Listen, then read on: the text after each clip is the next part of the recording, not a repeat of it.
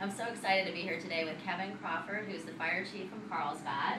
And when we met, I was just really inspired about his story about how sometimes following your passion is not a straight line. So originally, Kevin had intended to go to medical school, but on that path, he realized how competitive it was to get into med school, and ended up becoming a paramedic, which led him on this exciting journey to where he is today as the fire chief of Carlsbad. And I wanted him to share with you a few tips of what that looks like to follow your passion, or some tips that he would give to encourage other people to follow their passion. Well, you certainly summarized the journey very, very nicely. I was on my way to medical school. It was, at the time, my passion, what I was most interested in doing.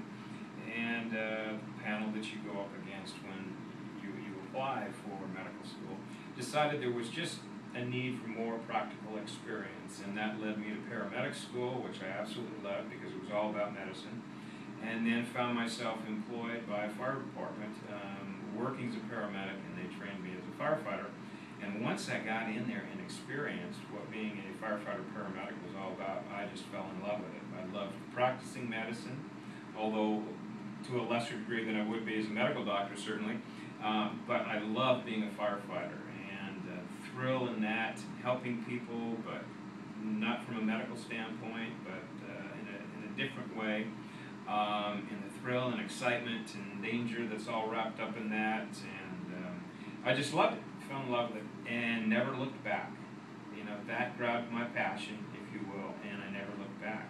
And then I just found myself incrementally promoting up through the ranks, and here we sit today as the fire chief of the city of Carlsbad, and clearly this is the passion of my life as it sits today. But you know, there's another chapter, no doubt, and that will be filled with passion too. And to your point about following your passion, passion really is an attitude of your mind more than anything else. It's not a specific destination or a specific accomplishment, but it's an attitude of the mind. If it was a specific accomplishment, then I wouldn't have found my passion when I didn't get into medical school. So I'm very excited about you encouraging people to find their passion, which is clearly behind their eyes.